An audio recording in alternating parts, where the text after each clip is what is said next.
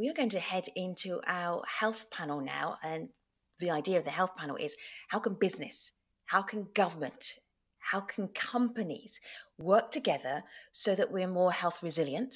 We have universal health care and food security as well. If you would like to be part of that conversation, jump into the chat on the conference platform. I know you're there already, and we will be ready to start the panel. It is just 30 minutes long, so do not sit there and wait. Jump right in. Let's start the panel.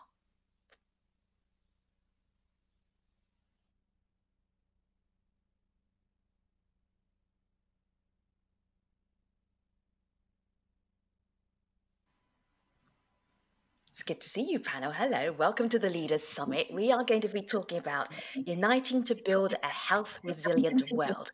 So first of all, we want to tell our audience, the delegates who are watching, who you are, and I am going to get you to do your own introductions. Mr. Minister, nice to see you. Welcome to the Leaders Summit. Introduce yourself. Well, thank you very much. Good evening or good afternoon. It depends where you are. It's a great pleasure for me to be nominated by the head of state, President Nyusi, to be present to this discussion. My name is Carlos Mesquita, and I'm standing as a Minister of Industry and Trade for Mozambique. Thank you. It is very good to have you. Thank you very much for joining us. Katrine, welcome to the conversation. Please tell everybody who you are. Also, I'm delighted to be here in this panel. My name is Katrien van Laren, and I work for Danone, which is a known food company. And my real passion is to make sure that people get the right nutrition for health. So I'm very happy to be part of this. Very happy to have you. And finally, Phil, welcome to the conversation. Welcome to the panel. Tell everybody who you are. Thanks, Femi. Hello, my name is Phil Thompson. I'm on the Exco at GSK, and we are a life sciences company, obviously very focused and involved in the response to COVID-19 right now. Wonderful. Panelists, you're all over the world, but do not let that stop you from asking each other questions, doing follow-ups as well. I've been doing this for hours and hours. I need your support. You are the experts. Do not be shy about bringing your expertise to the fore. Ministers are never shy about sharing their expertise. Mr. Minister, I will start with you. I can see you in your conference room. You are social distancing. One or two people have a mask on. So it tells me that right now in Mozambique, of course, you are dealing with COVID-19. How will it change the way you look at health and health services because of this global pandemic? Well, indeed, I should first of all apologize that I'm not using mask, but I've got it right here close to me, and the social distance between us, you can also see what's the procedures in Mozambique, not different from what you see everywhere in the world. But the point is, in our discussions in Mozambique, we see life as already essential in itself for its immeasurable value. And COVID, however, has highlighted life as a good and true DNA of the structure of the global economy. In order to protect livelihoods, COVID imposed an agenda that redirects the way we saw and understand the architecture of the global economy in order to reconsider the classifications of productive sectors and the inequalities of the national health systems. Combine scientific research with a social cultural context in each nation, state that researches and development stages are of a paramount importance for pharmaceuticals. Also to admit that we now live in a cusp of fifth industrial revolution, if I may say so, driven by human-centered technological innovation. Reiterate also agriculture as a link between production chains, including the family and informal structures. And finally, to recognize the possibility of a public health crisis halting the course of the global economy. However, because of the new value ascribed of human life, COVID ignited a new global agenda where the path of innovation must be replicated in public health service provision. Technologies and digitalization should massify local health support solutions, as well as there is a room to optimize economic integration models, especially on mobility and infrastructures. We must So, Mr. reflect on Minister, whether it, yes, Mr. Minister, if I may, I asked you a very direct question, and I wanted to ask you outside of your ministerial duties, obviously, because there's a lot of things that you have to talk about. But I just wanted to be very yeah, clear. COVID-19, how does that change your health service? very much so. First of all, because of the pressure that is bringing to our country, and we should not forget, unfortunately, Mozambique is coming out from some natural disasters like Idai and Kenneth, which have occurred last year, which has already put much pressure on our health system. And then all of a sudden, in about a year time, this COVID comes again to put additional pressure on our system. And it requires a lot of synergies to organize and to prepare for something that nobody knows what it is about and how to resolve this problem. So it's something new for all of us, but we need to have a proper coordination with the old health authorities, and also the government is putting a lot of support on that. Of course, and Mozambique is in a situation that many countries are in, whether they're in the global north or the global south, where have never had to cope with this before. What is the plan? Katrine, coming to you, just thinking about how do we use this moment? How do we use this moment positively? I'm also thinking about Yes. food security, which is an area that I know, and nutrition that you work in. Can you extrapolate that for us a little bit so we understand the expertise that you're bringing to our conversation? Yeah, as you know, and I think all around the table and here, we know that and food is like connected. There's no way that can see it without. And I think we also saw that in this pandemic, being well fed is very important to, on one hand, prevent, but also fight finally. But then, indeed, having said that, it's of utmost importance that we secure the value chain and that we provide indeed food security. And we can only do that if you truly connect to the communities that you're working with. We are working with farmers, with suppliers, small.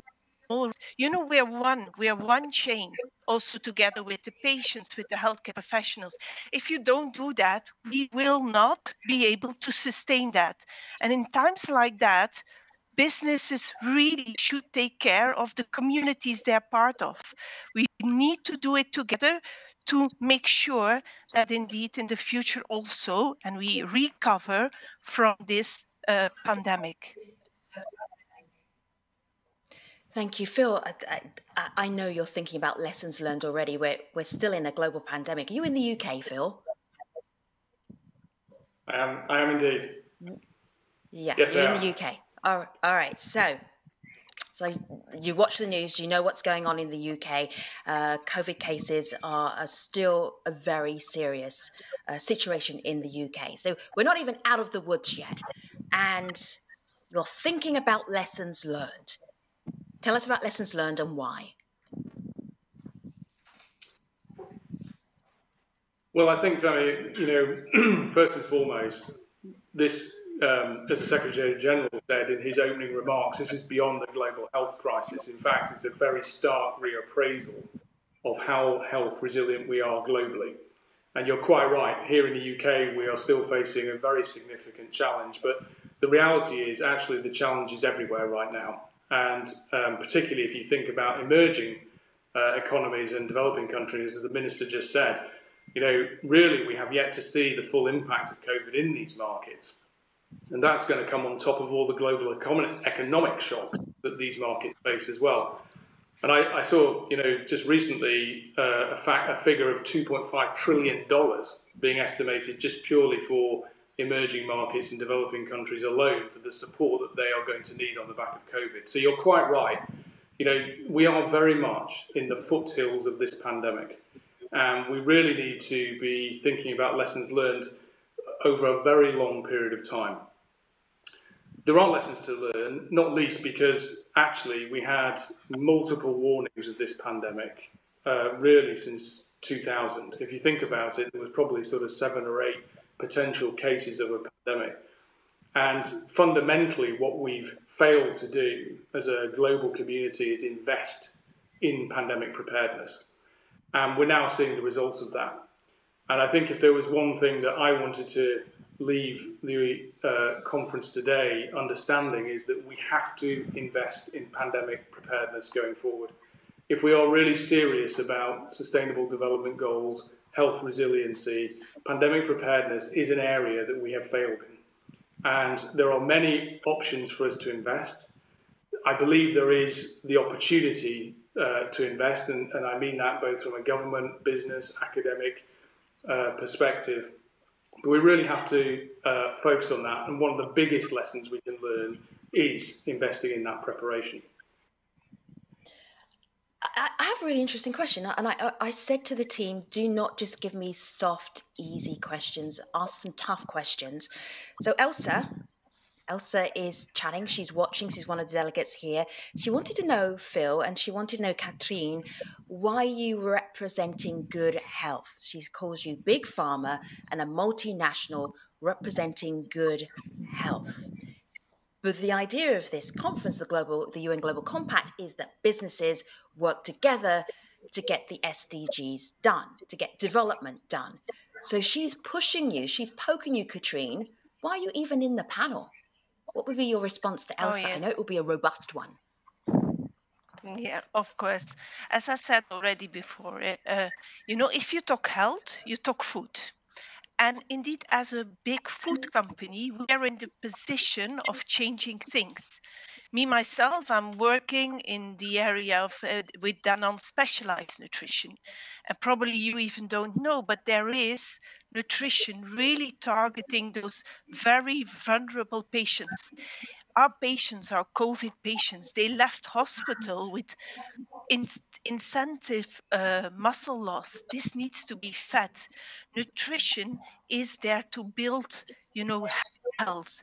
And definitely a food company has on one hand the size, but also the responsibility together with the partners building really partnerships with, as I said before, the communities they're part of, but also partnerships with the healthcare system to make sure that patients are treated well, but also, as said in the previous, that we prepare to make sure that communities are health resilient.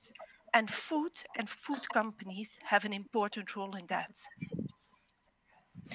Elsa goes on to say that she'd like to hear from organic food and natural remedies companies who do that. Elsa, there are 17,000 of us. We are networking. You are part of that conversation, as you just proved. Phil, I'm sure you've heard yourself called Big Pharma Phil before. What is your normal response to that? Because what we're trying to do is dig deeper beyond our normal prejudices, right? Or maybe I just created that, Big Pharma Phil.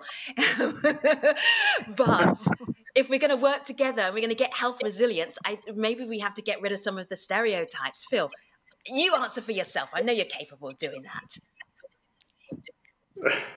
Well, thank you. I've never been called Big Pharma Phil before, but thank you for that nomenclature. Listen, I actually see myself working for life sciences, and the clue there is in the title, life and sciences. And I'll just say this to Ella. If you think about where we are right now, I can tell you that vaccines are going to be the exit plan for COVID-19. And, we are seeing an explosion in technology around vaccines right now. But without those, we are really going to struggle to really contain, control, and move on from this virus. And the only proven model for innovation is really the life sciences industry, working in collaboration with academia, other companies, the biotech sector, the manufacturers in the pharmaceutical sector, amazing NGOs like the Bill and Melinda Gates Foundation, and, of course, the World Health Organization. And I would simply say to Ella that, you know, as somebody that works and has worked in big pharma for the last 20 years, and I came into the industry at the time when industry really was not holding its head high and was doing the wrong thing in South Africa with HIV/AIDS medicines. This industry has come an enormously long way. And I would ask her to be open-minded and to look at the industry and look at what the industry is doing right now, collaborating across all those different stakeholders that I just talked about to basically bring many, many different vaccines to help rid the world of COVID-19. Mr. Minister, I want to go back to the original reason we all got together to have this conversation. Is this was how can business and government come together for universal healthcare, for health resilience, for food security. How do you see that from your perspective in Mozambique? How do you work better with business? Well, it is time that we all have to think about the pandemic. We know that business quite often, probably even always, has got a sense of profit. And this is a time where we should look into this aspect and be careful. Because not only with business, but all along the world, you can be so strong as the weakest point of the chain. Meaning that we need to have an inclusive approach, the way we live from now on.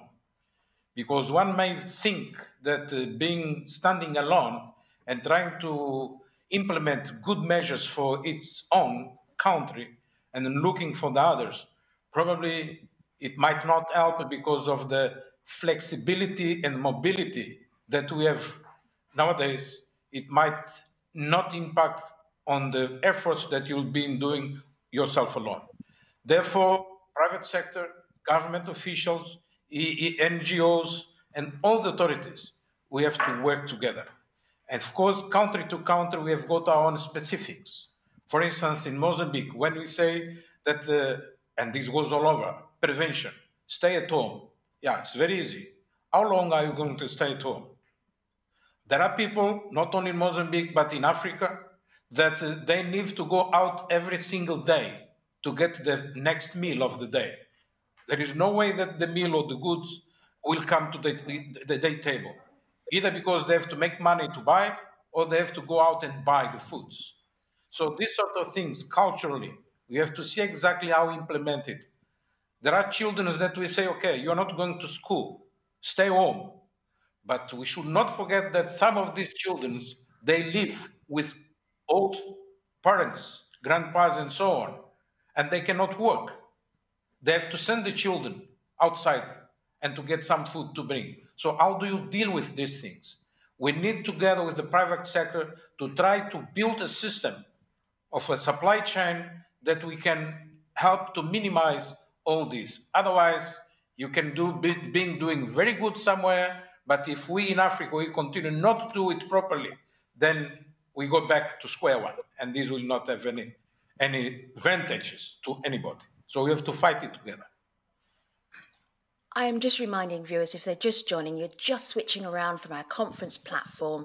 This conversation is about building health resilience. How can governments, how can businesses work together? Universal healthcare, that would be fantastic to have that. To have health resilience to the next global pandemic, the next one, we're hardly through this one.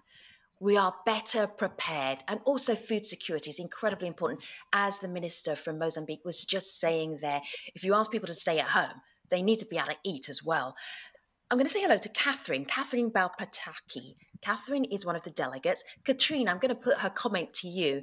And Catherine says, nutrition and health are both dependent on the health of soils, water, and biodiversity. Food companies have an incredibly important role to play. Katrine, pick up from that thought there. I fully agree with what Catherine says, and I think indeed, probably as also as Danone, we have a very important stake there. But again, it's not one company; it's all of us doing that together to secure this food, because indeed, it's so interconnected. And if we want to be prepared, or we will be united for health, securing that is a key thing that governance companies should work on. So I'm very much aligned with my name, fellow Catherine there. Phil, this is such an exceptional time that we're all in this world. And I have seen a lot of collaboration, but when we talk about multi-stakeholder collaboration on that very, very, very high level, what are you seeing? What can you tell us that might actually encourage us? Well, I think I think that's a really good point for me, because I think what we are seeing, if there are some silver linings from COVID-19, is an enormous spirit of collaboration. Now, being honest, could it have happened faster? Yes. And I think particularly around the international levels, I think we still want and need great degrees of collaboration. But what I'm seeing certainly within my industry, is, I would say, genuinely unprecedented levels of collaboration as companies come together to share ideas, scientific ideas, as well as manufacturing capacity. But it's beyond that. If I think about what I've just seen with the WHO, with the Bill and Melinda Gates Foundation, the Wellcome Trust, what I'm seeing with leaders like President Macron, we are seeing really bold, collaborative ideas being put forward as part of this pandemic, and not least to allow the development of vaccines in the short term. The question for me, and I think for this organisation and for the UN Global Compact, is how do we translate that? How do we take that forward? Because the minister was absolutely right. This is about inclusive working and inclusive partnership. I thought he put that very, very well. The aspect for me is, if we can do this in a pandemic, how do we do it even more broadly when we think about health resilience beyond just the pandemic? How do we translate the collaboration we're starting to see now into something even bigger and bolder? And I think the UN Global Compact could really play a role here. Phil, you can't actually tell people what you do without them asking you questions about vaccines. If we were allowed to go to parties, I know everybody would be asking you these questions. So as you're here and we're live, I'm going to put Noria Chen's question to you. She wanted to know any updates on vaccines. Yes, there are many updates on vaccines. I mean, I think what I said earlier is that one of the very exciting results, certainly within the industry, around what's happening now, is that we are seeing many different developments across lots of different vaccine technologies. Now, this is good news, because not least does it mean that we can move forward on the pandemic, but actually we'll be able to move forward even more broadly across other infectious diseases if some of these new technologies start to emerge. What I think we're going to start seeing more and more in the next few months is more and more data from some of the different vaccines, and then we'll start to see what I think will be a large group of projects start to distill down into a smaller group of vaccines, which we hope and should be made available as equitably as possible across the world. I'm actually very optimistic that we will get to the right number of vaccines. I'm optimistic that the industry will work together to help manufacture the vaccines, which is extraordinarily important. And I'm actually optimistic that governments are going to work together to make sure that everybody, whether it's developed countries or developing countries, are going to make the vaccines as available as widely as possible. So I think the answer to the question is... Phil, you read Hazel James's mind, because she was really curious about vaccines, and you answered a lot of her questions, and another person who's in our conference. But she was also worried about people who are extremely poor, in conflict zones, in refugee camps. And so you're saying, this is the partnership bit. This is like the government has to do that bit. You'll make the vaccines, hopefully, and then the government has to work out how to get it to their people. Well, I think it's on both of us, actually. I would say governments and industry, but also I would say very importantly, some of the major NGOs have a big role to play here. I mentioned Bill and Melinda Gates Foundation earlier. Gavi, the Global Alliance for Vaccines and Immunisations, is a very, very important partner, as is UNICEF. And I think, you know, what we've seen from these organisations over the last couple of months is some incredible energy coming together to think about how do you make the vaccines available.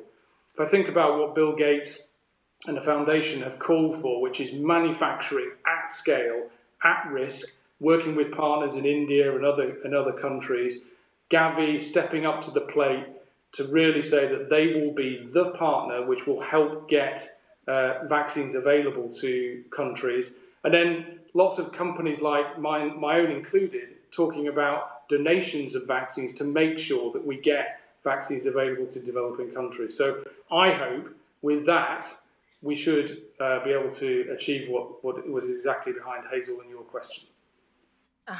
Minister, I have a question for you. It came from Bitra George. Bitra George is online right now. And I'm just curious, as is Bitra George, are there concrete examples of multinational companies assisting governments in resource-constrained settings with prevention, management, and post-care of COVID-19 patients? Are those big companies, are they coming to help you? Well, actually, there are companies also, of course, but throughout our diplomatic cooperations, either bilateral or multilateral, there are quite a lot of funds coming in order to support the whole scheme here in Mozambique. And I have to say that it is working well. They are quite busy also giving us some technical support and some plans and so on. But definitely, my should be that yes, indeed, vaccines is one of them that we should consider.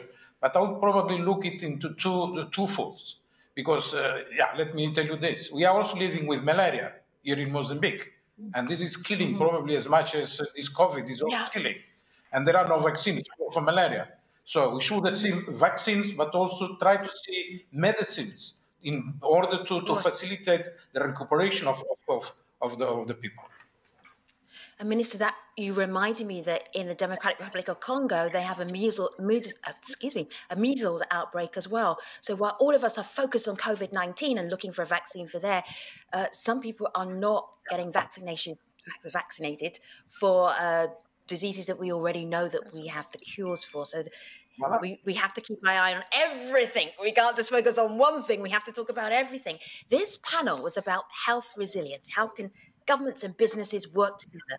We want health resilience, universal healthcare, still striving for that, and also food security. I am curious, and panel, I'm going to ask you to do this in a sentence. Your mood right now. What is the mood that you want to leave our audience with? Katrine, go ahead. My mood is really that if we are united together, and I think really this is the theme of this session, we really can bring health after or during this pandemic and also after. But it will be essential that we are being seen as all together. Businesses, governance, NGOs, thinking about why are we here?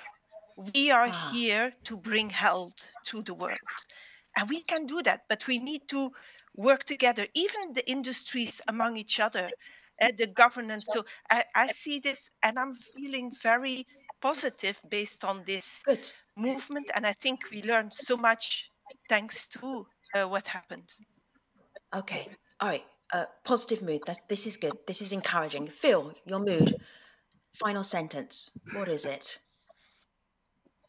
Well, I think the two words at least that came to mind for me when we asked that question was urgency and collaboration. I genuinely think that COVID means that we have to invest in pandemic preparedness. We've got to invest in prevention and really focus there. And I think what we should do is capture the best of the urgency that the pandemic has given us, translate that into the collaboration we are seeing on a much broader front than just pandemic across all the different domains of healthcare to really translate that into something that could be very positive and supportive of the Sustainable Development Goals. Mm-hmm. And finally, Minister, your mood right now in a sentence, remembering that we're talking about health resilience in the middle of a COVID-19 crisis. What is your mood? We should have the world more united. I mean, the countries in the world more united. It doesn't matter. This pandemic has shown to us that it doesn't matter how big your bank account looks like, because when you are in problems, when you think that you're going to die, then all these big values doesn't mean anything. So I will finish my intervention saying that invest in food security through industrialized agriculture. Thank you so much, Minister. Thank you, Katrine. Thank you, Phil. Really appreciate your thoughts. Thank you, delegates. Great questions, tough ones. Like that a lot. Thank you very much.